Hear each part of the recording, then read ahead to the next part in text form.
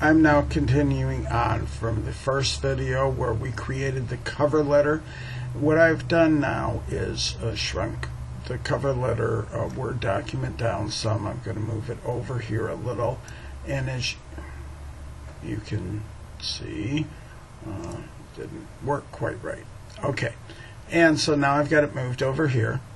And down here again is Word Project 2. I'm now downloading the resume sample document.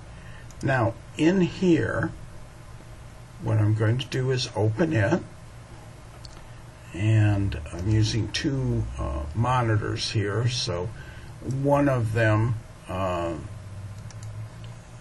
when I do that, sometimes it opens up on one monitor and sometimes in another one. So I'm trying to keep it on the one that you can see. In this resume, there are a whole variety of ways you can make the resume. I don't have a big preference on how it is. This just happens to be one that we may use. You may want to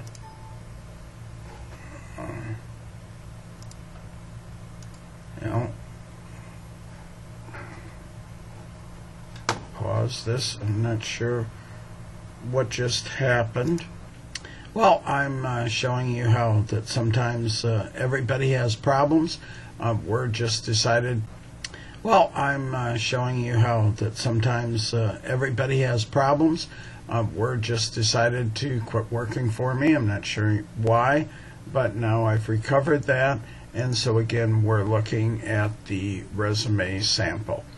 On here, you would be putting your name here, your address here, email, your permanent address. If you only had a permanent address, you of course would modify that. Okay, here is your objective.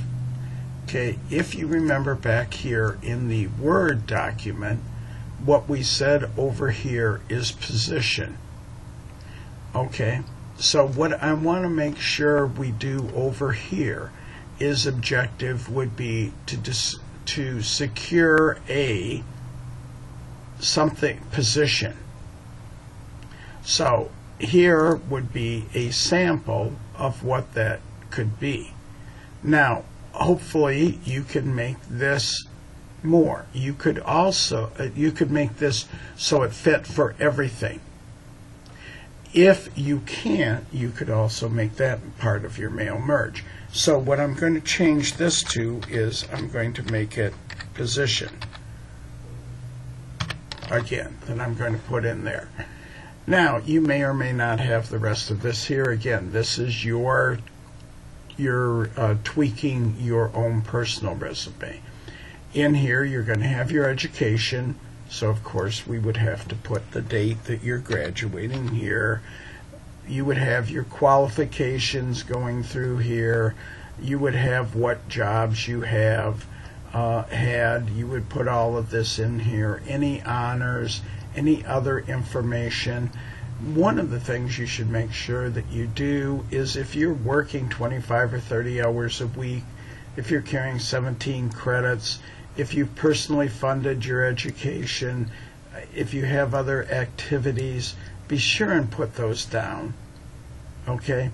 And then what they recommend here is after the resume is complete, make sure the borders don't show. Okay? So what we would do so that the borders don't show is up here on, let's try here. Click here, and on that we have borders and shading. And what we would do is here it shows what borders show up. If I click here, it goes to none.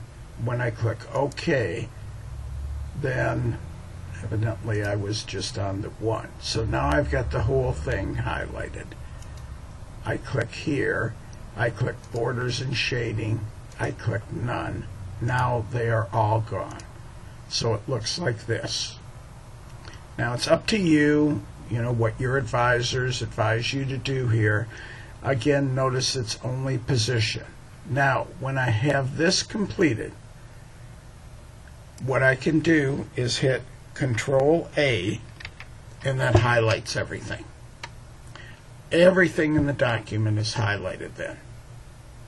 Okay, then I can hit Control C to copy, or I can right click and copy, or I could go up and pull down the edit command and copy. However you want to do it, I'm going to copy this whole thing. I'm then going to open up my other document, and remember I hit Control Enter so I have a second page. I now hit Control V, and this now comes up on the second page. Now there's one problem with the way this looks on the second page now, and that is that I have gone over the length of one page. Your document should only be one page. One of the problems is here on my paragraph formatting, so I can highlight that, and then if I hit Control and push the left mouse button down and highlight this, I can then go to Home, Paragraph, and here is line spacing after. I could change that to 0 and click OK. And in line spacing after, I can make it single. That guarantees that I have a smaller position there. Now, it may be that I want to do that for the whole document. If I do that again, I can highlight the whole rest of the document,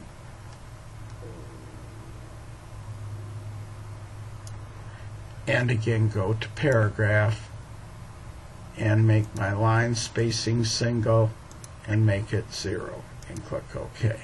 Now if I look, I can see my document now is closer to the same. If I delete this here, I'm now up to the top. I look at my positioning, and then I would want to delete this at the end. I hit backspace is an easier way to go back, and now you can see everything fits. Now when you're doing this, you need to find some way for it to fit. Now we look at the resume again, and position is the only thing that I really want to change. If you want, well, there is one other possibility. To do this, you could also put in here after position, you could go at, and you could put in company. This then really makes it specific to the company. I'm not sure if I recommend that. Again, you can get advice for that. I just want to show you the two ways to do this. Now this is all now in one document, right? So we now have the cover letter here and the resume here.